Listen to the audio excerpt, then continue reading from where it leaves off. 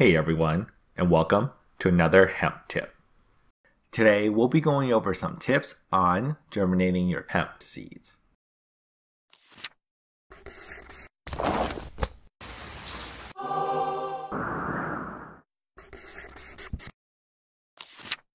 There's a lot of germination methods out there, with the paper towel method being my personal favorite. But most of the time, the reasons why we do this is glossed over. So let's go over that real quick. The reason I like germinating hemp outside of just dropping it in the soil is to both increase the germination success rate and to ensure that a seed has germinated before planting it. This is because to germinate a seed, it needs three things: water, oxygen, and the right temperatures. While placing a seed in the soil generally places it in the correct temperature range of around 70 to 80 degrees Fahrenheit, overwatering the soil can cause a lack of oxygen, which can kill the seed or cause root rot, which at this stage is known as damping off. And underwatering can prevent the seed from ever germinating, or if it does germinate, the dry soil can cause the taproot to wilt. These are sort of extreme examples, since with a good potting mix and proper drainage, 99 times out of 100, you won't run into these issues. But for that one time it might have happened, germinating a seed outside the soil with something like the paper towel method could have prevented it. The other reason is for the peace of mind and time saved from knowing a seed is viable early on.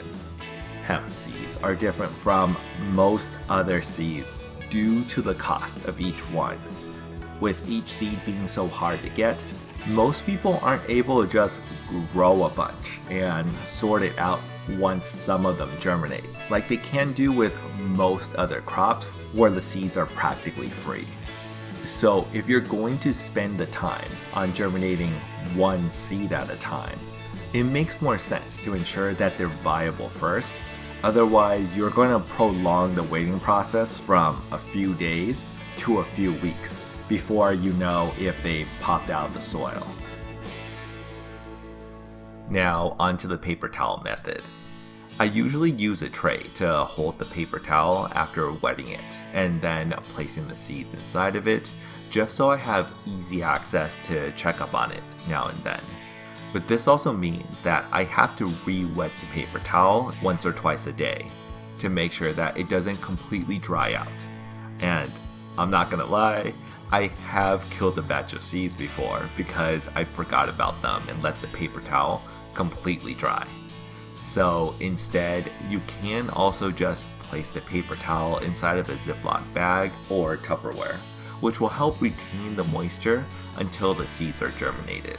And seeds really don't need that much oxygen, so they're not going to use up the oxygen in the Ziploc bag or Tupperware. This method is more of a hassle when you finally need to take them out, but you don't run the risk of drying out a germinated seed.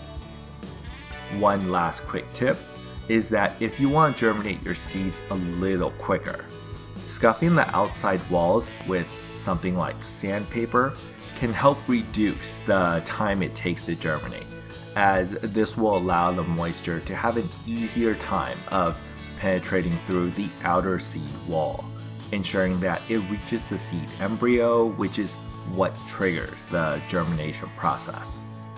One easy way to do this is to just line the walls of something small like a bottle or box with sandpaper. Drop in the seeds, cover it up, and give it a good shake.